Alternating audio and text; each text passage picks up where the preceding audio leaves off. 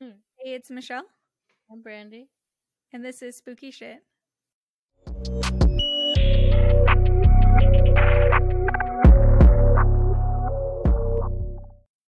Do you think that we were both talking at the same time? I think I laughed and then you started. Let's keep it, whatever. We'll keep this in too. So this week we're talking about murder for hire. I'm going to be starting off talking about Natalie Bollinger. And then I'm going to talk about Susan Kuhnhausen. Quite a name. I always choose the people with... You do? I'm surprised you didn't choose like a random Russian person. Warning. This episode may contain graphic details. Listener discretion is advised. All right. So I actually found out about this case while I was researching Riverdale Road and our More Urban Legends and a Woman Who Knew Many Things episode. The longest title in that. And that's why I suggested this topic to you, Brandy. Whenever we talked about it for like a second and I was like, I know what I want to do. I see what you did there. Yep. So Natalie Bollinger was only 19 years old when she was reported missing from her family home in Broomfield, Colorado on December 28, 2017. She was described by her dad as being a good girl, passionate artist, and she loved nature and animals. He said she had gotten a full scholarship to the University of Colorado Boulder and was supposed to start school that semester. Her disappearance was especially worrying because a few weeks beforehand, on December 13th, she posted on Facebook about how she had a stalker named Sean Schwartz. I'm going to read you her post. Her Facebook is still up.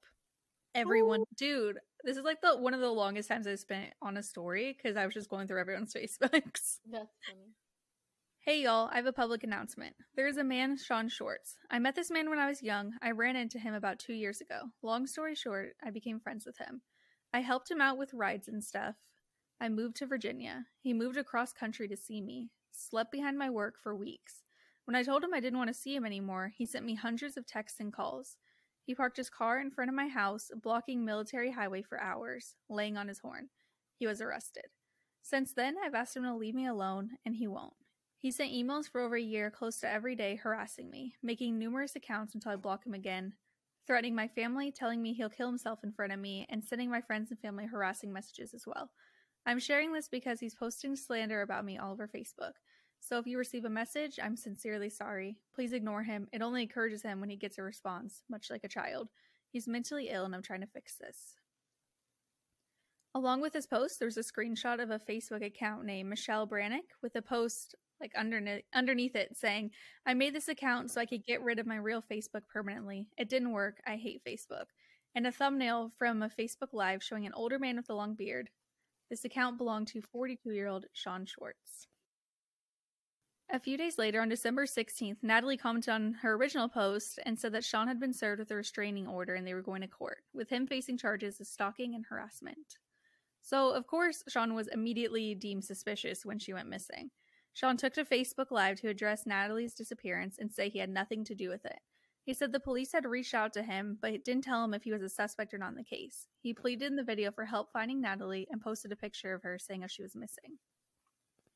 The day after going missing, a body was found in a wooded area near Riverdale Road on land belonging to McIntosh Dairy in Thornton, Colorado. Which Riverdale Road is literally the road I talked about. Mm-hmm. Like, that, I don't know, that just creeped me up. Within a few days, it was publicly confirmed that this body was indeed that of Natalie Bollinger. She had died from a single gunshot wound to the head and also had a potentially lethal amount of heroin in her blood at the time of her death. That last part wasn't too shocking. I mean, the lethal amount was, but Natalie did have a history of heroin and meth use, and she had needle tracks on her arm and hand. No gun was found at the murder scene. It's actually pretty crazy because Natalie's post about having a stalker is still up. Like, I was able to go and read her original comment at like back in 2017 because it has 2.6 thousand comments. So Facebook kept like freezing as I was scrolling up and I was like, just let me get to it. As soon as she went missing though, and especially when it was found she was murdered, comments started pouring in accusing Sean of hurting her. I read a couple of articles referring to him as a person of interest at this time, but others were saying he wasn't considered a suspect, so I'm not sure what exactly was like legally happening with Sean. I went back through Sean's Facebook, and in January 2017, he posted 2 pictures, one of an x-ray and one of a leg, both saying Natalie's leg after her suicide attempt in 2016. He also posted a drawing he did of her the same day, and the same drawing again 2 months later. And this was before she died. Like almost a year before she died. On January 7th of 2017, Sean Schwartz was arrested, but not for what you would think. Apparently, he'd been posting suicidal posts on Facebook, including one on January 5th asking the police to come find him and, quote, put me in the ground. When meeting police, he told them he missed his friend Natalie and that he didn't want to live on the planet anymore, before agreeing to be taken to Boulder Community Health to be placed on a mental health hold. While police were attempting to complete paperwork to admit Sean, he began to yell after security took his cell phone and wouldn't let the staff help him. He was then arrested for obstruction, which, like, side note, how the fuck are you gonna arrest somebody who's having a mental break because they're, like, showing signs of having a mental break? True. Doesn't really make sense. Also, it sounds like you're very far from the mic whenever you said that, just so you know. Oh, my bad. When police tried to put cuffs on Sean, he began to yell and push the arresting officers away. He dragged some of the officers to the ground as well. When police tried to take him to their car, he refused to walk and yelled at the officers before they placed a spit hood on him. I looked this up, and it's literally like a mesh hood that prevents detainees from spitting or biting, and they look like pretty fucked up. Like, they don't look like something that should be used today. It looks like medieval, and I had no idea that they existed. I also read on one website that he kicked one of the officers, but 2 different sites said different things. One of them mentioned him dragging him to the ground. The other ones mentioned him kicking them. So, Sean was also charged with 2nd-degree assault on a peace officer, which is a felony, and resisting arrest along with the obstruction charge. I'm assuming he was released on bail or something because by January 18th, 2018, he was back to posting on Facebook. This time, screenshots of messages he had with Natalie back in the middle of 2016. They seemed to be pretty friendly, but with a couple of, like, weirder parts, like him saying if he was 20 years younger, he'd come and make her his. But most of it did just seem friendly. Yeah, stuff like that, I was like, No, sir, no. Yeah, no, it's... So, at the time, she was 18, and he was, like, 41. Super creepy. Oh, wow. Also, back in 2016, Natalie had sent him a long email describing her life growing up, switching between living with her mom and her dad, and a foster home with her twin sister, Alicia. She said how her dad would abuse her mom and then his stepmom, and by the age of 14, he was having her sell drugs along with her sister for him. She also wrote that she was supposed to be held in a group home until she was 21 because she wouldn't stop getting high. I should mention all of these messages that I saw, they're just screenshots he posted on his Facebook in the wrong order, and he could definitely be cutting stuff out. But it appeared that he was also, like, maybe friends with her twin sister Alicia and maybe some of their friends too, because there were so many mentions of, like, other friends' names, but I could not figure out who they were in relation to anything. On January 20th, Sean posted messages from December 15th, just 2 days after she posted on Facebook about him stalking her. It began with Natalie saying who it was and saying she didn't want to call him, only text, and they needed to meet at Starbucks when he was free. His response started with, "Natalie, I'm scared of you. I don't know the right thing to do, and I don't want you to feel unsafe." He then explains he feels uncomfortable in Boulder and mentions that he'd been assaulted there. She says she wants to talk so they can stop fighting and stop all the crazy. They planned on a meeting time and presumably met up, but I'm not sure what happened during this, but it was the day she said she got a restraining order, so it's possibly she was just, like, serving him with a restraining order or someone else was there. So I have absolutely no idea what happened between the middle of 2016 and December of 2017, but clearly some shit went down just because, like, her getting a restraining order and they went from, like, being friendly to now she's like, dude, leave me alone. And even her text saying, like, she doesn't want them to be, like, fighting and stuff, and everything's been crazy. And also, just side note that even though they were friendly before, that doesn't mean he wasn't stalking her. Because there were times I was reading it, and I was like, oh, it seems like they were just friends. Like, I'm confused. And I was like, oh, these messages were from, like, a year before, and she could just be trying to, like, placate this older dude who's talking to her. I was looking through a lot of Sean's pictures on his Facebook. He has over 2,000, by the way, and I scrolled all the way to the bottom. Facebook also kept freezing for that. And it seemed like he had some pretty intense mental health issues going on, and at times was like on and off homeless. So he may not have been in the best state of mind at the time. Not that that's an excuse to stalk somebody. I just wanted to add that in too. The next message from Sean to Natalie was on December 28th, the day she went missing. He basically is just saying he's scared for her and she needs to call her mom or the police, and that if she needs help, she can just ask him. The next day, he texts her again, saying he has some money and can help her if she needs it. He also starts the message with, Natalie, because of the restraining order, I'm committing felonies to make sure you are safe. I can't figure out if that's nice or creepy. Probably creepy. Yeah. Super creepy. On February 8th, something unexpected happens. A 22-year-old named Joseph Michael Lopez is arrested and charged with murdering Natalie.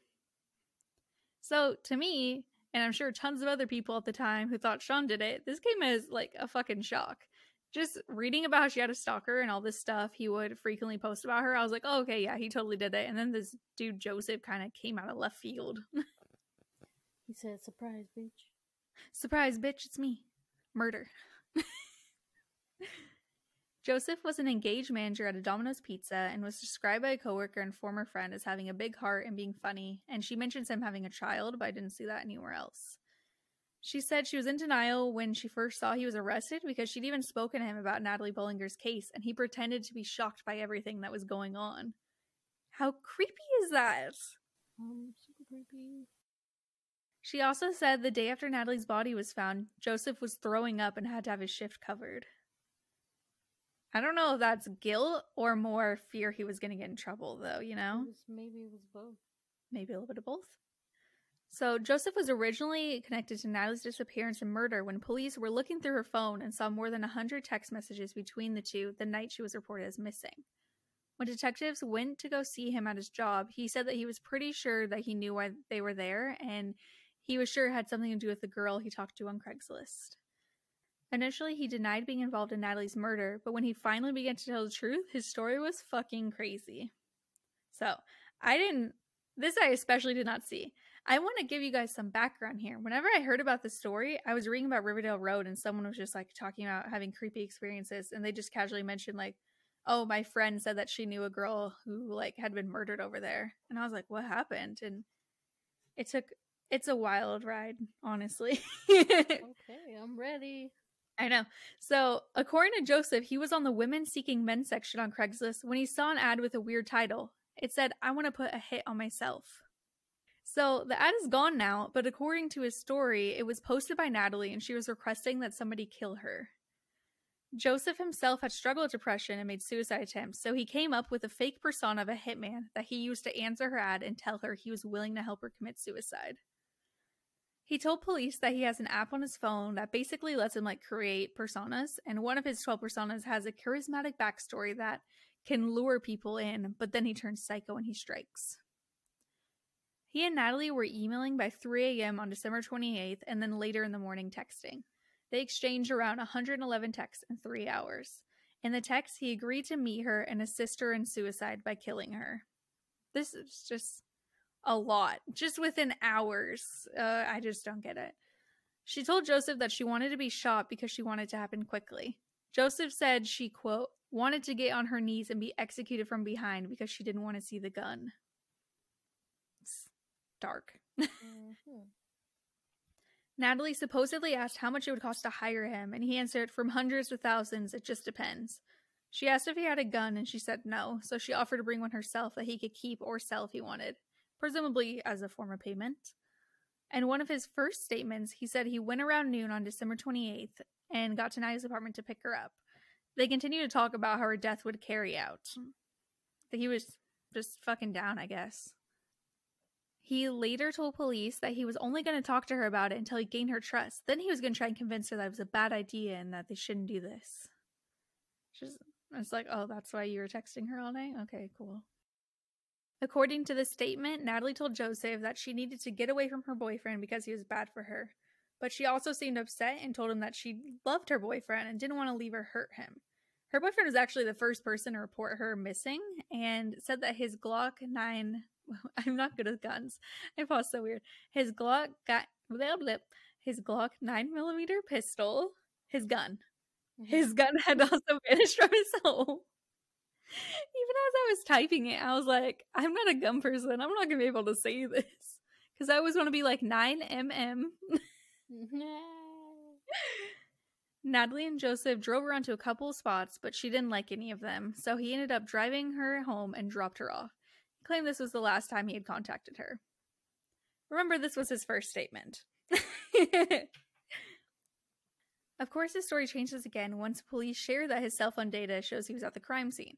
He then says at one point Natalie got out of his car, pulled the gun from her purse, and held it to her temple. Joseph said he tried to talk her out of it, but before he grabbed the gun, she shot herself, causing her to fall backwards against a tree. He then says he panicked and took her purse and gun before fleeing. Police let him know that they knew the gun was somewhere between 1 and 3 feet away from Natalie during the shooting, so she was 100% killed by someone other than herself. Suddenly, he changed his story again, this time saying she'd convinced him to help her kill herself. He said they parked the car, walked over to the trees, knelt down, and said a prayer together before he held the gun to her head with both of his hands, closed his eyes, and shot her. Again, though, he did say he panicked and grabbed her purse, which he hid in the trunk with his gun, before heading home. Interestingly, Joseph said at no point in time did him and Natalie take any drugs, so not totally sure when this deadly dose of heroin got in her system. During the investigation, when speaking to family and friends, some did indicate that Natalie had a history of suicidal thoughts, but others said she was happy and looking forward to school in the future. Honestly, I feel like in a lot of cases of people committing suicide, not everyone's going to notice that they're struggling, because otherwise people probably wouldn't commit suicide if everyone always noticed. Joseph was ultimately charged with first-degree murder, as even if Natalie did ask him to take her life, if he pulled the trigger, that death is now on his hands and his responsibility. A lot of people pointed out that rather than responding like a person to her ad and trying to get help, he responded as a predator and basically jumped on the opportunity to kill her. I'll admit, whenever I was first reading it, I was like, okay, it's obviously fucked up, but she wanted to kill herself and he assisted. I didn't think it'd be first-degree murder. But after reading that, I was like, oh yeah, if someone asks you to kill them, you usually say no. and try to take them to a mental health hospital or something. Sorry, my phone just beeped my Ring alarm. It's been annoying lately. Joseph took a plea deal for first-degree murder to eliminate the possibility of a life sentence and was sentenced to 48 years in prison. Side story. Around June of 2019, Sean had been posting several YouTube videos about Natalie's twin with names like Alicia Bollinger, the pretty junkie, Alicia Bollinger, the lying drug-dealing junkie who killed Natalie, and Alicia Bollinger has no conscience. Wrong word there. I watched just a minute of one of these, and in it he says, Alicia Bollinger, I will not stop until you are in prison. And I have no idea what exactly happened, but from what I could gather, he thought that Alicia and the girl's dad had gotten Natalie into drugs, and Alicia had lied about something that got Sean assaulted, because I did mention he got assaulted. It was really hard to discern what exactly happened, though, because he was he has so many videos, too many to watch. I told you he has 2,000 Facebook posts. Just looking at his YouTube, he's made videos probably over 20 in the past month. Damn. I was having to search these videos specifically by the names just based on a screenshot I saw because I couldn't even scroll down that far. On October 19th, 2019, 21-year-old Alicia was reported missing. She had last been seen at a motel in Wichita, Kansas. When she went missing, Sean did make more videos, though, with titles asking for help finding her. And on one of the videos, someone's comment basically says, shut the fuck up, we all know you had something to do with this. Turns out, he did not, because Alicia was found safely just a few days later. She posted on Facebook on October 21st that she had been in a really bad situation and someone had pulled a rescue mission to save her. Just really vague and stuff. Some of the comments on her post were, of course, from Sean. Her Facebook's public, probably shouldn't be. I mean, I guess I wouldn't have seen this comment if it wasn't, but yeah, Sean posts on a lot of her shits. He said that when missing, she'd actually been with her dad, Ted Bollinger, and they were on a high-speed chase over state lines when Ted was arrested and Alicia was let go. He said she was let go because she was pretty, but whatever. So I looked more into this, and on October 20th, there is an article talking about a high-speed chase that ended in Kansas when a Ted Bollinger was arrested and an unnamed passenger was taken to a hospital. It's either like the weirdest fucking coincidence, or it actually was Alicia and her dad involved in this. I wish I knew the dynamic happening here, Brandy. I feel I can't. That's too big of a coincidence if it is.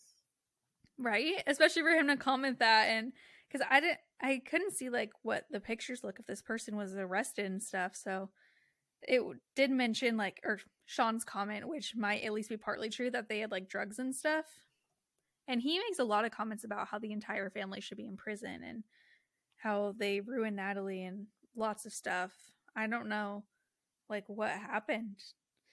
I probably could hear Sean's story, but he has so many videos and it's too much. I spent like 2 hours just looking at his Facebook pictures, and it's a lot. Alicia's made a few posts since then about losing her other half and the pain she has gone through with her twin dying. But yeah, that is basically it for my story. It was, like I said, like really hard figuring out what happened between Sean, Natalie, and Alicia, because I think at one point they were all friends. And I feel like that part is actually weirdly more confusing and perplexing than the murder itself. A little bit, because like, oh, that's I know. I spent more time reading about Sean and his posts than I did about the man who supposedly like murdered her per her request. True. There's just a lot going on. But yeah, I thought it was a crazy story, so I was excited to share that. Mine's pretty crazy too. Okay, I'm ready. You know I always bust these crazy ass stories. I know you do. Alright. So yeah, I'm gonna talk about Susan Kuhnhausen. I think I pronounced it differently. Pronounced it.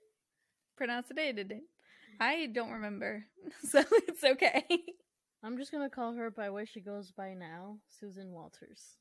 Okay, But yeah. when That's it a pretty happened, basic. she was Kuhnhausen. Okay, I'm already more Kuhnhausen. intrigued because I thought you were gonna be like she died. So this is interesting already. Oh damn! I already spoiled it. I could cut out me saying that, so at least the listeners will be surprised. No, it's okay. I just wanted to start off by saying Susan is a goddamn badass. Okay, yeah, no, she would definitely survive then if Yeah. you're saying that. You're like a badass who unfortunately passed away. No, she survived. It's badass. Okay. So I wanted to start by reading you the transcript to the 911 call made by Anne Warnock, who was Susan's neighbor. Okay. Alright, so this is Anne. We have an intruder in the house next door. The intruder was in the bedroom with the hammer. The woman who lives there thinks she may have strangled him. He was down when she left. Oh my god. Dispatcher, can you put her on the phone? She's bleeding. Does she need an ambulance? No, she's a nurse. She says call an ambulance for the guy. He may be dead. What did she use on him? She strangled him? What else did she do? She put a chokehold on him. I've got help on the way. Stay on the line. She has a hammer here. Don't touch it. Just leave it there. She hit him in the head several times. That's the hammer he had with him. She struck him and she strangled him, and she thinks he's dead. Was he by himself? Did he have anybody with him? No, she expressed a concern it may have been her ex-partner who set the person. Have there been problems with her ex-husband or her ex-partner? She did talk to Mike, her ex-partner, and asked him to house sit for the cats, and he said he couldn't do it. He was on his way to the beach. He left her a note. He knows the alarm. Okay, that's good information to pass on to the officers. And that's the end. Okay, first thoughts. Is Susan the murderer here? I'm so confused. Oh my gosh. We'll get there. So yeah, that happens on September 6th. I'm so overwhelmed. Yeah. So that happened on September 6th, 2006. Oh, that's not as long ago as I thought it was gonna be. It's like more than 10 years. I don't know. I was getting 90s vibes from this random woman strangling. Oh. But yeah, that's kind of like a little teaser of what my story's gonna be about. Yeah, I'm really fucking interested now. Yeah, but now I'm just gonna backtrack a little. So Susan's early life was a little chaotic. Her parents divorced when she was in the second grade, and as a kid, she moved a lot, like from different like state to state, from shit. Colorado to Arizona to California and Nevada. She was basically all within the little West Coast area. Yeah. She was basically shuffled between schools and homes and parents, basically, just back and forth all the time. Not a fun life. No, definitely not. I kind of know that. Oh, spoiler. No, I mean, like, personally. I thought you meant you know she had a hard life. You moved a lot? Yeah. I Just- never didn't told you. I thought you said you just moved around San Diego. Yeah, but that's still a lot. I was like, oh, that's still moving. That's, like, I would still move to so many different counties. Or, like, like schools cities. and stuff? Yeah. Oh, shit. I didn't think about the school part. Sorry. I literally, like, have been this... Like, I went to some schools where I had to wear a uniform, and then other schools where I didn't. Like, I literally went everywhere. Yeah. How many times did you, like, move, or how often? Honestly, this place that I'm currently living in, that my mom's living in, actually, this is the longest we've ever stayed somewhere. And how long? We've been here for 4, almost 5 years. Oh, that's not very long at all. Yeah, I kind of backtracked, and I was like, dude, we haven't lived anywhere for more than 3 years. Whoa, why? She just likes I don't moving? know. Maybe like work? Not even that. She's been working at the same place for like 10 years. I was just gonna say, wait, isn't she like in the healthcare field? Yeah. You don't have to move for that. No, I think it was just a lot. Like, well, she's a single mom, so... Oh, yeah. Just kind of like wherever she could afford. Yeah, like that's fair. And I didn't know then, that. yeah, I've been to like 10 schools. Holy shit, Brandy. I thought I told you this. No, that's insane. Yeah, I've literally lived in like so many different cities in San Diego and North County. I think you like briefly mentioned you lived in a lot of places in San Diego, but my mind didn't really connect what that meant, you know? No, like, I was like so cultured. Esco has always been like my hometown. Like Escondido for non-local listeners. Oh, right. Escondido. And then I actually moved and lived in Mexico for a little while. You lived in Mexico? Yeah, I did. I mean, it was only for like a few months while my mom basically tried to like save enough money to get a like nice place. Uh-huh. And then we moved to San Marcos, and then we kind of just hopped between San Marcos and Escondido, and then my mom got married, and we moved to like El Cajon, La Mesa, to Chula Vista. Oh my god.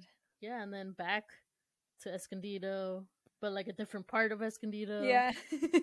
and then to San Marcos, and then now I'm back in Escondido. So it's been mostly North County, but I have like lived elsewhere. Where did you live in Mexico? Like Tijuana? No, I lived in Ensenada, where my mom is from. That's a little farther though, no? Like an hour and a half or something? Yeah, it's like 2 hours total, I believe, to get from like here all the way down. Dang. Was she still working in San Diego at the time? I think she was working like 3 jobs. That was yeah, they struggled. That sounds fucking rough.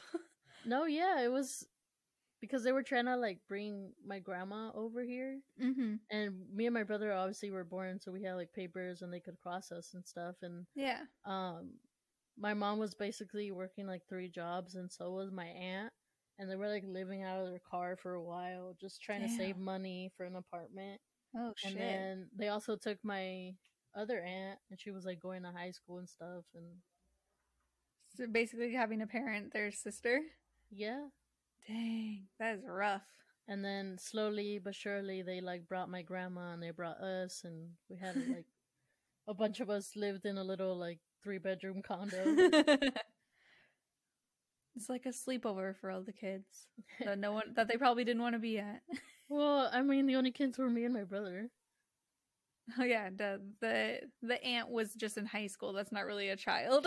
No, yeah, it was my 2 aunts, one of my uncles, my grandma, my mom, and then us. Damn, Brandy, that's a full house. Yeah, it was. Oh my gosh. Actually, I think there was another uncle too, but I don't know. He would just kind of come all the time and stay for like months at a time. He was just kind of like go to different people's houses, but... just hanging out, just vibing. Yeah. But yeah, I've been. You get Susan. I you guys are like two sides of the same coin. Oh, all right. That was almost more shocking than Susan's story. No, she strangled somebody. I need to hear that. This story is wild. Okay. So Susan became a licensed practical nurse and then a registered nurse. She eventually settled down in Portland, Oregon in the early 1980s. They described Susan as outgoing, vivacious, and she had a very boisterous laugh. I love all these adjectives. I know. I was like, I don't even know how to pronounce these. I was going to repeat them and I was like, that sounds hard. I'll just say I like them. So, in 1988, one of Susan's friends and her mother paid for a personal ad for Susan in the Willamette Week, which was a paper in Oregon. Okay. But, back in the day, the OG Tinder. Oh no, that is so embarrassing that her parent and her sister, you said? Yeah, but it sounds like she, agreed to it. Oh, okay. She was like, alright. Yeah, but I actually found, a screenshot of the actual, ad. So, oh, shit. I'll read it to you. Yes. So, it was titled Someone Different. It starts off SWF, which translates to, or abbreviation for single white female. Oh my gosh. 33, overweight but not over life. 6, SM, single man who wants more out of a relationship than just slender. Active healthcare professional, enjoys exploring, NW. I'm not sure what that means. Yeah, I was gonna be like, huh? I'm guessing it's an area in Oregon, maybe north. Oh, northwest. Something like that. Interested in conversation, good times with someone who is intelligent, thoughtful, and full of humor. Must be emotionally and financially mature. Oh. No broke bitches around here. Yeah. I paused because they used a different word. Oh, okay. But it sounds like physically. Oh, fiscally. Fiscally, that's how you say it. But I was I'm just gonna say financially. Yeah, no, same thing. If you are seeking a bright, funny lady who is adventurous enough to advertise, then please reply. So that was the end of the little ad. That was just so weird. So weird that people used to do that. Right? And I was looking at the screenshot and I could see a bunch more and I was like, what the fuck? Oh my god. And the fact that she's interest, talking to someone, hanging out with people. And I was like, girl, this sounds dry as fuck. Well, you had to abbreviate and stuff for it to True. Fit. You can't really fit much in there. Yeah, and I mean that's when they would just put their PO box at the bottom. So that's people so can mail their replies. Yeah, that's crazy. Oh my gosh. So one of the many replies read, "Hi, different. My name is Mike. I'm a 39-year-old DWM, which is a divorced white male." What do all these things mean? That just kind of sums it up, He's divorced, but he's single and ready to mingle. Ready to go. Yeah. I enjoy most things in nature, from wandering in the 8 Capes at Mount St. Helens to walking on the beach at sunset. Okay. And I guess that intrigued her. Also low-key dry. Those other messages must have sucked. Probably. On January 30th, 1988, she spoke to Mike on the phone for the first time, and it went well, to say the least. Okay. They actually spent, she says that she thinks they spent over 100 hours on the phone prior to, like, meeting in person. Oh my gosh. Wow. I'm like, damn. That's fucking... And that was probably expensive back then. Oh, that's true. No unlimited minutes. Facts. For their first date in February 1988, they met at the Crystal Springs Road. I can't say that. At a garden. At a garden. Oh, okay. Next to Reed College. Okay, that sounds nice. Also, if you didn't catch that, that was a month after, a month later after they had, like, first talked on the phone.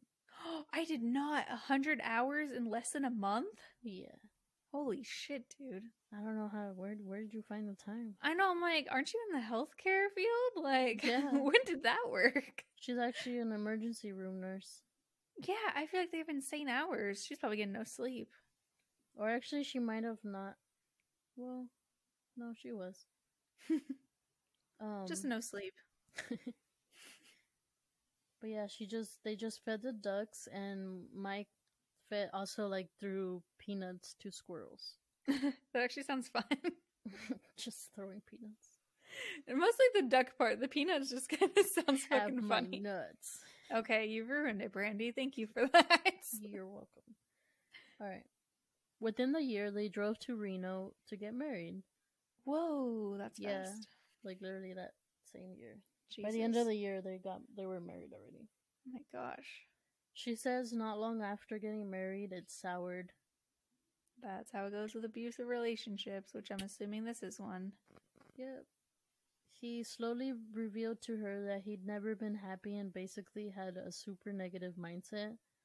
But, like, he actually, like, had mental issues and just was pretty depressed. He was also overweight and, like, I'll get to that. But she says that his life philosophy was, like, this was literally something he would say all the time, is life is a shit sandwich, and every day you take another bite until you die. What a cool guy. I mean, like, same, but, like... Honestly, earlier today, because I cleaned up our living room a little bit yesterday, and then today was messy, and I was like, I told Robert, I was like, I feel like every day is just making messes and cleaning them up over and over again, and then you die. That's kind of how it is. That's how it be. But I try not to think about it. Well, yeah, you try not to be, like, negative like that. Like this dude. What's his name again? Mike. Oh, Mike Wood. Fucking Mike. But yeah, apparently he was a really lazy boy. He did work, but I think he worked at a janitor at a entertainment store. Okay. Does that mean like a sex toy store? Yeah, like a... My pause there. That's an adult store. What stuff was he cleaning up? I don't want to know. Nah, don't Yikes. Anyways, I guess he just kind of, like, smoked, and he drank a lot of Diet Cokes. And he would, like, hound Susan for going out, like, with her friends or coworkers and stuff like that. Ugh. He would literally, like, give her shit, and then he, like, monitored her spending and, like, complained about every little purchase that she made. That's so weird and controlling. Yeah. Ugh. And I read that, like, they were married for 17 years. Wow. Before she finally had enough. But I read that she said that she would try to kiss him and he would burp in her face. Ew. Gross. Like, that's, like, I feel like that's so disrespectful. Like, he would do it on purpose. Yeah, I'm sure there's some people where they're like, oh, that's funny. But it sounds like it clearly in their relationship was not playful. It was just him being an asshole. Yeah, being an asshole. But yeah, she put up with it for 17 years because she said, like, that she loved him, but, like, she couldn't take it anymore. Yeah. And she just wanted to be happy. So in September 2005, she kicked him out of the house. But it kind of there wasn't no, like, maliciousness or nothing like that. Like, she didn't, It never got physical. It was just more mental. Yeah. And she wasn't like rude to him. She just kind of ended it.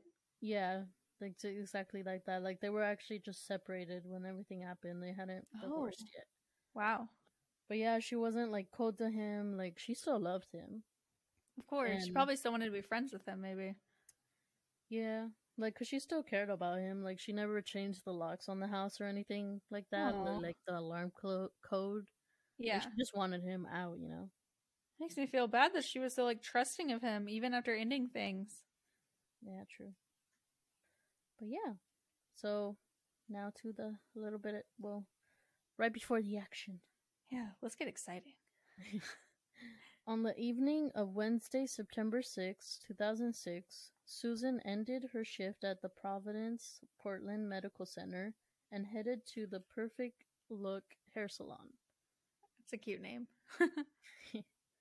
She was now 51 years old and worked in an emergency room at the medical center. Oh, okay. 1 hour later, now rested and relaxed, she headed home. In the mud room at the back of her house, Susan found a note on the microwave, and it read, "Sue, haven't been sleeping, had to get away, went to the beach, love, me." So sorry. You want to go first? I had a question, but I can wait. Just ask. Was he still living there? No, but she had asked him to like stop by and like feed her cats and stuff like that. Oh, gotcha. Just kind of like do maintenance, and he said he couldn't, but it looks like he stopped by and did something. Mm-hmm. I was curious. I was like, did he like live in the backyard? Why did he come and leave a note? No. Okay, cool. But yeah, she unlocked the door and disarmed the alarm and walked through the house to the front door where she walked outside. So I guess houses over there like have like that entryway. Have you heard of those? Like the mud rooms where it's just to like leave your shit. Yeah. Yeah. Well, she had one of those, and I guess it was common for like to enter to there. But that's like the back of the house or the side of the house. I'm not sure. Yeah, that part's kind of weird. I thought they were like, well, I guess they wouldn't be in the front. That's just a foyer. Yeah, but she like walked outside through the front door. Okay. And she remembers the time exactly because she just kind of took it all in. It was 6:37 p.m. Whoa. And, she just remembers it was a clear and warm day because, like, she remembers because she like checked the time. Yeah. She literally like just stood out there for a few like minutes, like just enjoying the sun basically. Like the scenery. But yeah, she finally headed back inside while flipping through her mail. Once inside, she kicked off her shoes and noticed how dark her bedroom was. This was unusual because it was part of her routine to open them in the morning to let the sunshine in. But then she just kind of like dismissed it because she was like, oh, maybe like Mike closed it when he came by. Suddenly, from behind the bedroom door, a man appeared and lurched towards her. Oh my god. Picture this. Not a 59. Well, actually, he is 59. But a 5'9", 59-year-old weighing 190 pounds, wearing a blue striped shirt and a tan baseball bat pulled down low over his eyes, long blondish hair in a ponytail, wearing yellow rubber gloves, like the kitchen ones. Oh my gosh. And launching towards her with a red and black claw hammer. Fuck. For some reason, the kitchen gloves is extra dark. Yeah, I'm like, what the fuck, bro? Oh my god. Like he knew he was gonna make a mess. What? We later discovered that this man was Ed Haffey, a hitman, hired by her ex-husband. Oh my gosh. Her story of survival remains one of the more shocking and violent tales of the annals of Portland crime, and one of the most heroic. You're like, heroic. Most people that see an intruder would run, but not Susan. Susan wasn't like most people. This woman had been in an emergency room nurse for 30 years. She had disarmed injured men, administered IVs in patients thrashing from drug withdrawals, and lastly, regularly trained in self-defense along with other nurses. Like, I guess the hospital she worked at, like, actually, like, made them do that training. That's good. Everyone should do that. Yeah, it's good. It's funny because she talks, or not funny, but she, like, talks about it, and she's like, I never thought, like, I would have to use these skills. Of course. No Like, one thinks stuff's gonna happen until it happens. True. So, quick-thinking Susan saw him coming towards her and tried to, like, basically get as closest to him as she can because she knows that his swings, like, won't, like, it would be less force if the closer she is to him. Yeah, you can't really swing up close. Yeah. But, he managed to hit her on her left temple. Oh my god. And he did get a few blows in before, like, she was able to get super close to him. Oh my god. But yeah, she obviously screamed and was like, who are you? What do you want? Like, what the fuck? She was screaming, you know? Like, yeah. Obviously she doesn't know what the fuck's going on. But he didn't stop nor answer. I can't believe she went towards him. Right? I would have. I wouldn't, and I probably would be dead. Facts. So she tried to use her weight against him by slamming her body against his to, like, try to, like, knock him over. Okay, yeah, she was heavier, you said, right? Yeah, but okay. But she was shorter. He was 5'7" and she was 5'4". Oh no, she's tiny. Yeah, but yeah, she was tiny compared to him. He was almost 6 foot. Yikes. But yeah, she failed, and he ended up pushing her back into the wall, and then uttered his only words that night, which were, "You're strong." Oh, creepy.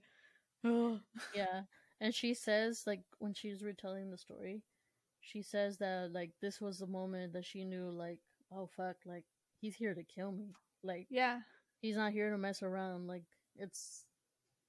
I gotta fight. And that statement too just sounds like he's done it before, like making you know, like, oh, usually people aren't.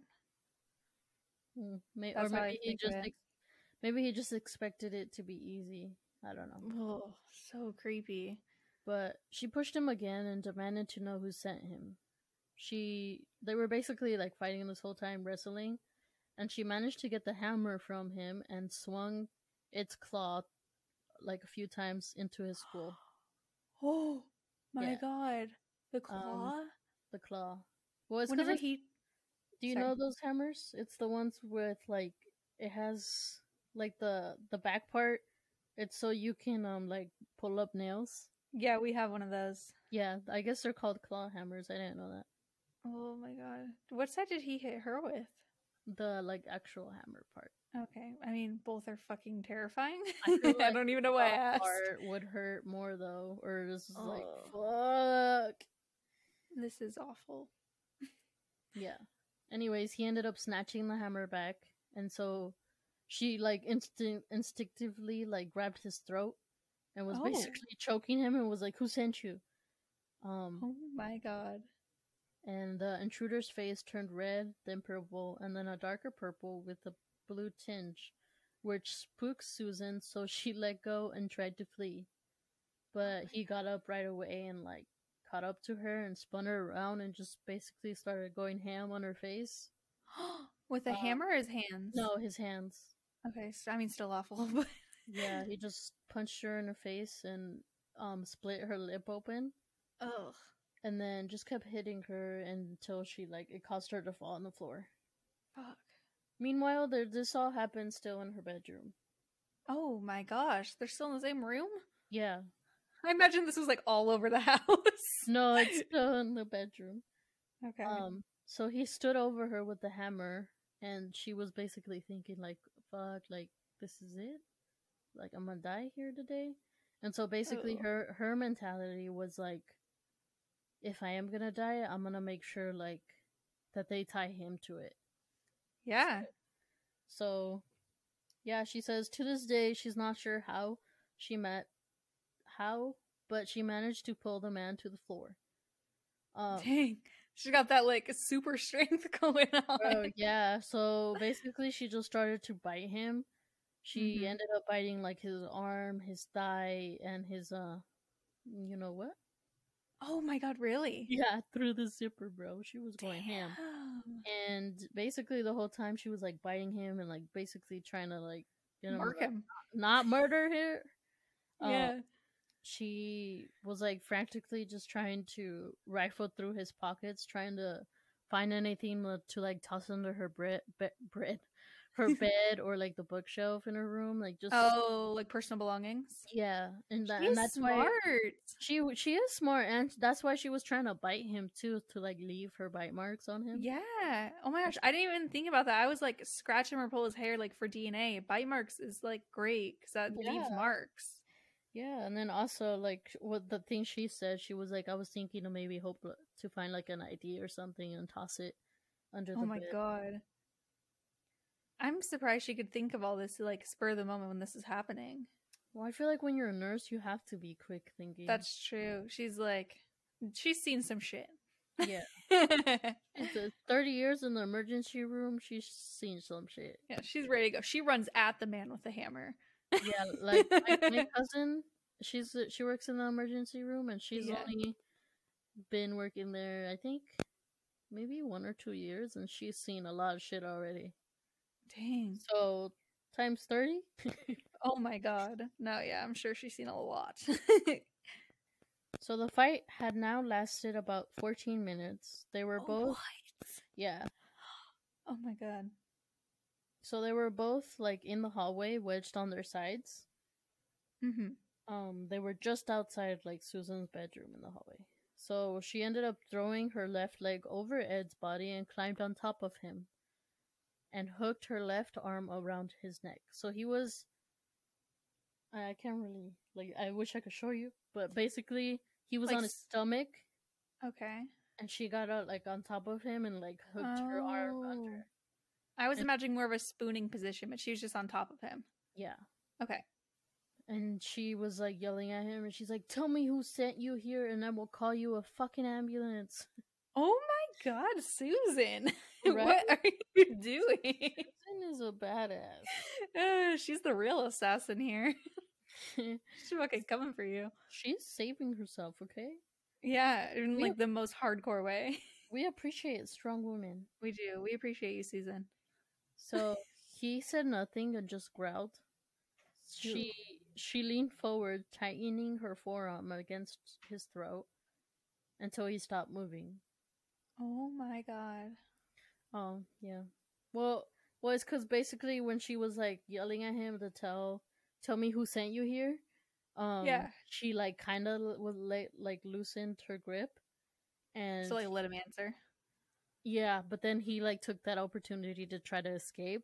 So then she tightened it again until he stopped moving, and then she just grabbed the hammer and fled outside to her neighbors. Holy shit. Yeah. Good thing her neighbor was home. I know, scary. Oof. So Ed Haffey, the hitman, turned out to be a Vietnam veteran who turned out to have a very long rap sheet. Yeah, a veteran turn. What is it? Like assassin, basically? Yeah, hitman. Hitman, that's it. Assassin sounds too serious. Too hardcore, but guess what? Guess what? What? It turns out 15 years earlier, Ed had arranged the murder of his ex-girlfriend, 39-year-old Georgia Lee Dutton. Wait, what? Yeah, so he became the hitman after he had ordered a hitman 15 years earlier. Oh, did it work last time he hired somebody? Yeah. Oh my god, it actually carried out? I was like... Yeah, his ex-girlfriend, like, that she actually was murdered, and holy shit. He pled guilty and spent 9 years in prison. And decided to become a hitman himself? Well, I don't think it was like that. It was more of an opportunity, and I personally think he agreed to it, not just for the $50,000. Wow, that's a lot of money. But because I feel like because he arranged for his girlfriend, like he understood what He's like, it hey, felt I like. hate women too. Yeah, like he understood what it felt like to want to get rid of a woman. Oh my god. Which So is like, he'd never been a hitman before. It was just for no. her. Okay. Yeah. It turns out that Ed and Mike were coworkers at the entertainment place. Ew. And they just kind of met up and talked about it a few times, and Ed agreed to it. We'll get my more. god. We'll get more into that. Yeah, this is a lot to take in right now. So in Susan's home, after everything went down, she went back the next day with her neighbor to get like a few of her belongings. And that's when one of her neighbor actually like went down to the basement. I'm not sure why, but I think her neighbor's just really nosy. Maybe, but they actually found a backpack that belonged to Ed, and inside it contained a container of Hershey's syrup, $200 cash, diabetes pills, a daybook, and a pay stub made out to Ed. So the usual stuff you bring when you're about to murder someone. Yeah, definitely. So fucking weird. But yeah, as soon as this happened, obviously they're gonna look at Mike. But yeah. Mike... Oh, never mind. Even if he wasn't guilty. Yeah. But an entry in his daybook that they found for Monday, September 4th, 2006 was marked Call Mike and a manila folder with Mike's cell phone number on it. This guy really thought he was going to get away with it. He was bringing all this compromising information. Right? He really did. Now that you told me he'd never done this before, I'm extra like, dude, what? It's, yeah. So, and why bring a hammer? Well, that was just his weapon of choice. Well, he was I don't think he had a place to live. He was struggling. Okay. Yeah. So he did it for the money. Jesus. Ed's autopsy. Oh, so Ed died. Yes, Ed died. I feel like I didn't notice that. Well, I guess this entire story's been shocking. Maybe I just didn't even realize. Yeah, she killed him. Holy shit. Died. Dang, Susan has more kill count than he does. So his autopsy would show that he had a near lethal dose of cocaine in the system. God, that probably explains why the fight was going on for so long. Yeah, I think he got high right before she got home. Oh yeah. So basically Mike knew that they were looking for him, and so on September 8th, 2006, Mike left a suicide note on at his father's house. Whoa. It read, "All I ever wanted was to be loved, and every time I had it, I fucked it up." He then bolted and basically disappeared. So five days later, on September 13th, they caught him in the parking lot garage of a mental institution, and he was claiming to check himself in, or that he was going to. Yeah. But they arrested him before he could. What the fuck? Well, they arrested him, but then they did not submit. What's the word? Admit. They're like, you do need help though. Yeah. He basically told them, he's like, I have nothing to live for anymore. Yeah, he wrote a suicide note, and 5 days later he was still alive. That's kind of weird. Yeah. Now I'm just gonna read you a little part or transcript. Okay. Mike, am I under arrest? Detective, at this point you are, so what I like to do is re-advise you of your Miranda rights. You're not going to believe my side of the story. Why is that? We haven't heard your side of the story. My side of the story is so fucking off the wall. And he never really says his story. Also, how off the wall could it be compared to Susan's story? Facts. There's literally no way. That would have been hilarious. His story's even crazier. Facts. Yeah. So it turns out that he had lost his job, was homeless, and was angry. Oh wow, what a crazy story. Not crazy. That's nothing. But basically what they think was the motivator was he was homeless and broke and angry, And they think he was motivated to kill Susan because the house that she was living in was like technically their house, and it was paid off. So his thinking was like, let me get rid of her and the house will be mine. Yeah. Yeah.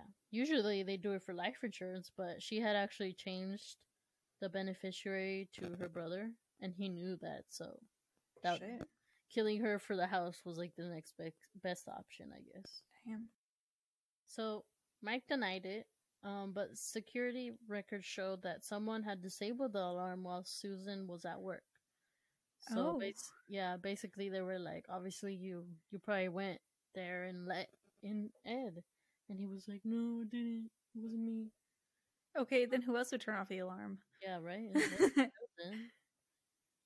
So a former cellmate of Ed actually came forward saying that Ed had asked him to join a burglary. No way, burglary? Oh my god, bringing it back. A robbery.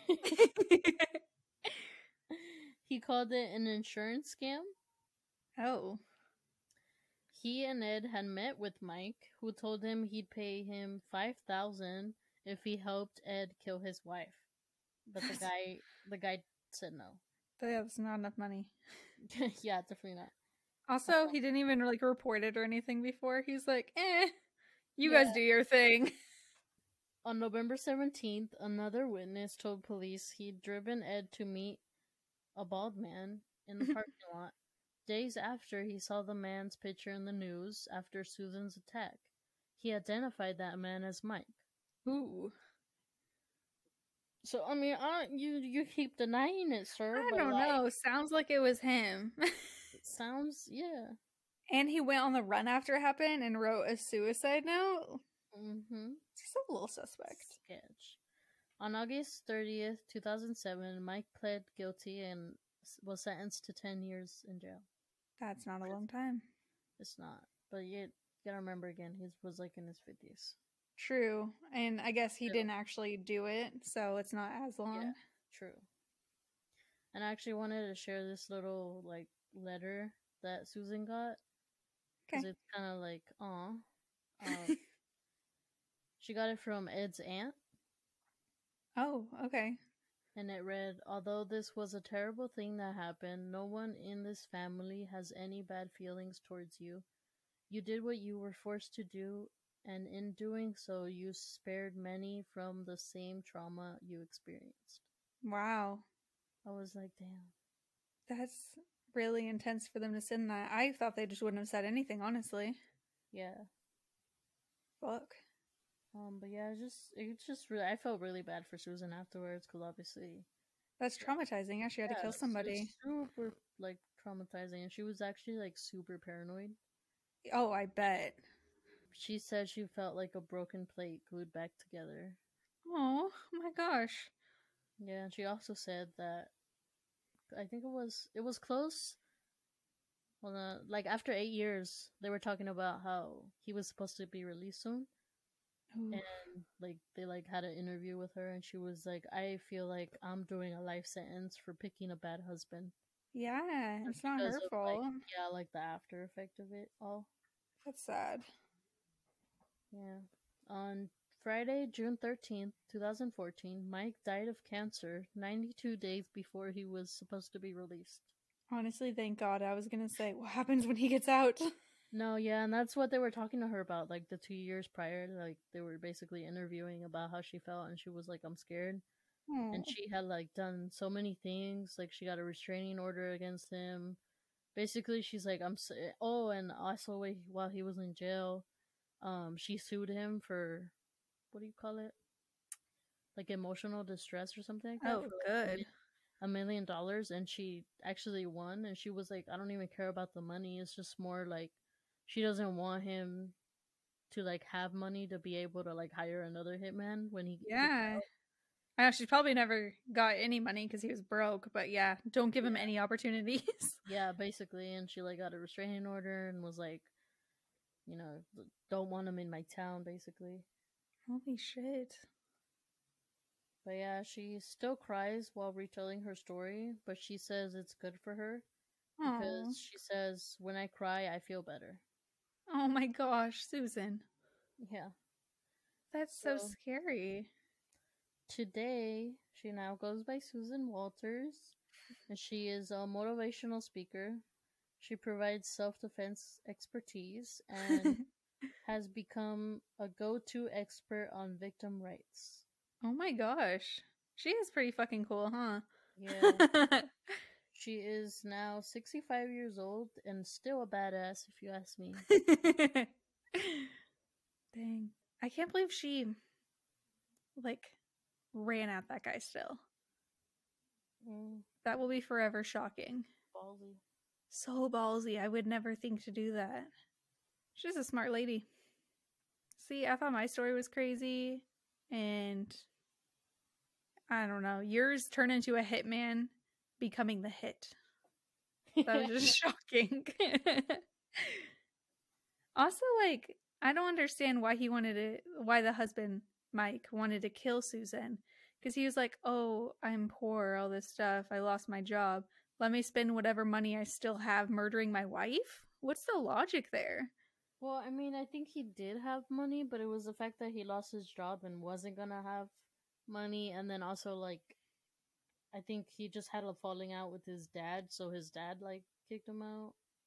Yeah, and I mean, no reason to kill her, though. Jesus. Yeah, I don't know. That was a good story. Thank you, Brandy.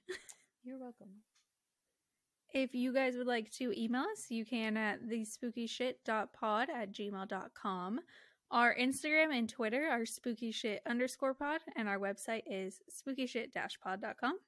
You could check out our merch. If you guys want to leave us any reviews, that'd be great. On like Apple Podcast or whatever you use. And thank you for listening. You have anything else to add, Brandel? No. Okay. All right. Goodbye. Bye.